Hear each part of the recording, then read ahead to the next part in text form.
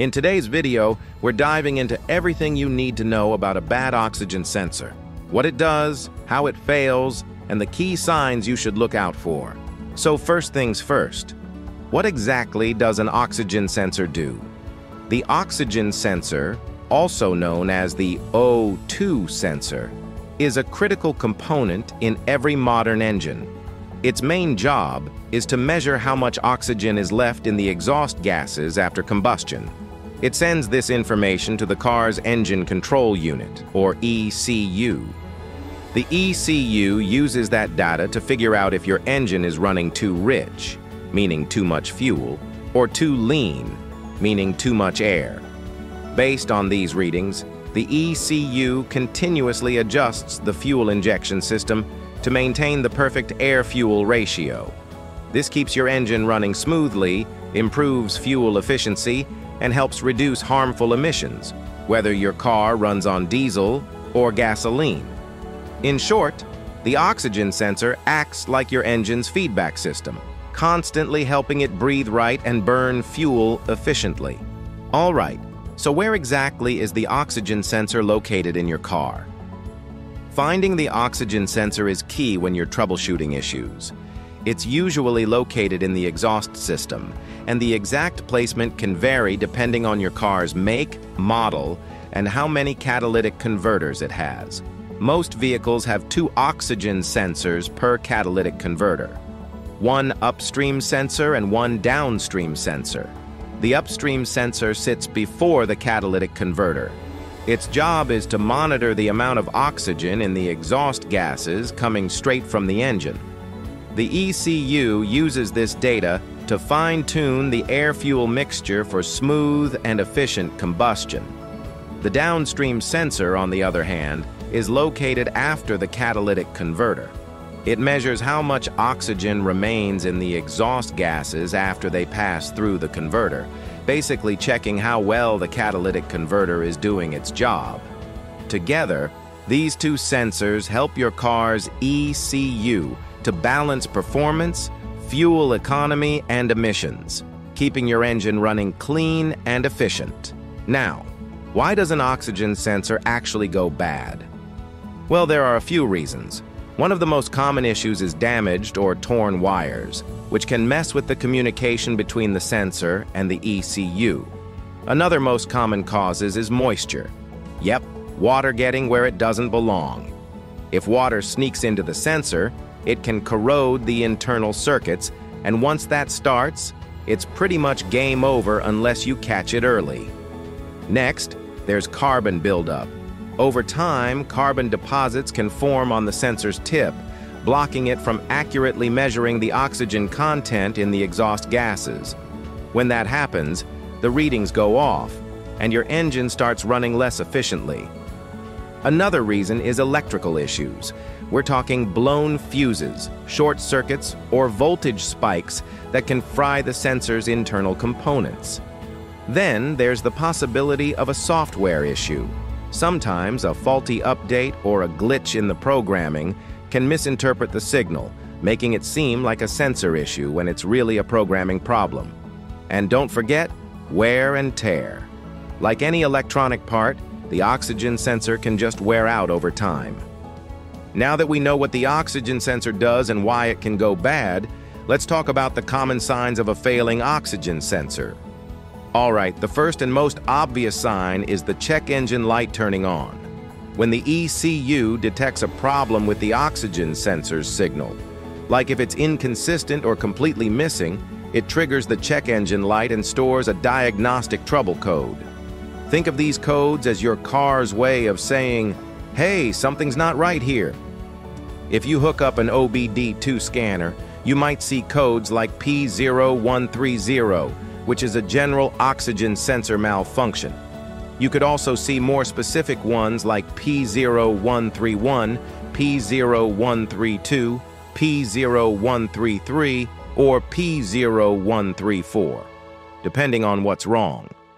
These could indicate anything from a low or high voltage signal to a slow sensor response, or even no signal activity at all. If you're not sure about what these OBD2 codes mean, you can always visit our website, obdcode.org, where we've got a full list of codes and their explanations. I'll also put a link down below if you need an OBD2 scanner, or you can head to any auto parts store and scan your car for free. All right, let's move on to the next symptom of a bad oxygen sensor, and that's noticeable drop in fuel efficiency. If your oxygen sensor fails to accurately measure the oxygen level in the exhaust, the ECU can't properly balance the air-fuel mixture. As a result, your engine might run too rich, using too much fuel, or too lean, not using enough. So if you've noticed your car suddenly drinking more fuel than usual, or your mileage consistently going down, that could be a big hint. Your oxygen sensor might be on its way out.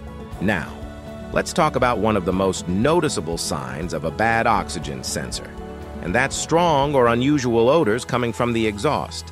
When the oxygen sensor goes bad, it can cause the engine to run rich, meaning there's too much unburned fuel in the exhaust. This unburned fuel can create strong and unpleasant smells, like a sulfur or rotten egg odor, or even the distinct scent of raw gasoline. So if you catch a strong fuel or sulfur smell from your tailpipe, don't ignore it. It could be a clear sign that your oxygen sensor isn't doing its job properly. Next, symptom number 4, black smoke from your exhaust. This one's hard to miss. If you notice black smoke coming out of your exhaust, it could mean your oxygen sensor isn't working properly. When the air-fuel mixture gets too rich because of a faulty sensor, the fuel doesn't burn completely, and that unburned fuel exits the tailpipe as black smoke. So, if your exhaust starts looking like a mini diesel cloud, don't ignore it. It's a big clue that your O2 sensor might be failing. Next, symptom number 5, your car fails the emissions test. If your vehicle recently failed an emissions test, there's a good chance your oxygen sensor is to blame. When the sensor isn't working properly, it can throw off the air-fuel ratio, causing higher emissions than normal. Basically, your engine starts burning fuel inefficiently, and those unburned gases end up in the exhaust. So if you failed an emissions test, don't panic. Before replacing expensive parts, always check your O2 sensor first. Another sign of a bad oxygen sensor is unusual noise. When your oxygen sensor starts failing, it can throw off your air-fuel ratio, causing the engine to run unevenly.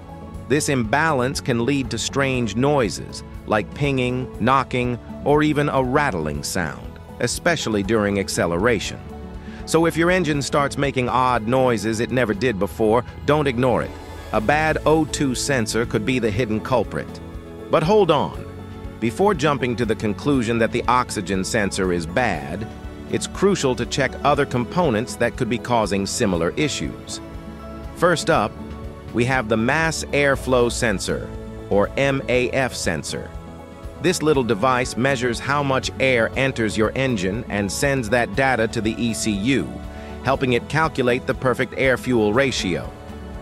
If the MAF sensor goes bad, it can send inaccurate readings, which can throw off the air-fuel mix, trigger the check engine light, and cause symptoms that look a lot like a failing oxygen sensor. So, before replacing the oxygen sensor, always test the MAF sensor to rule it out. Next, we have the fuel injector. If your fuel injectors are dirty, clogged, or faulty, they can mess with the fuel spray pattern. That means the air-fuel mixture won't be balanced, and your engine ends up running too rich or too lean.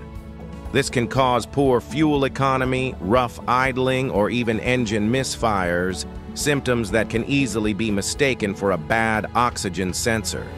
Another component to check is your spark plugs, and yes, they can mimic the symptoms of a bad oxygen sensor.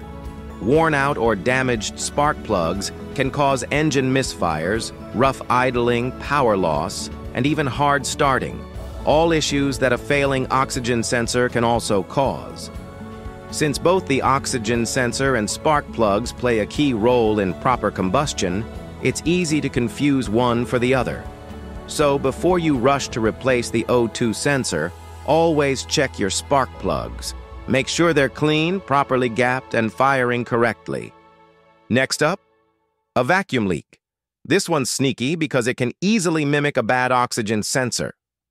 A vacuum leak happens when extra air enters the engine where it shouldn't. This throws off the air-fuel mixture, making the engine run too lean. When that happens, the ECU gets confused and may trigger the check engine light, just like it would with a faulty oxygen sensor. Common causes include cracked hoses, loose fittings, or even a leaking intake manifold gasket. Inspect these areas carefully. A small leak can cause big problems. So before replacing your oxygen sensor, make sure to check for vacuum leaks. Fixing the leak might solve the problem without touching the sensor at all.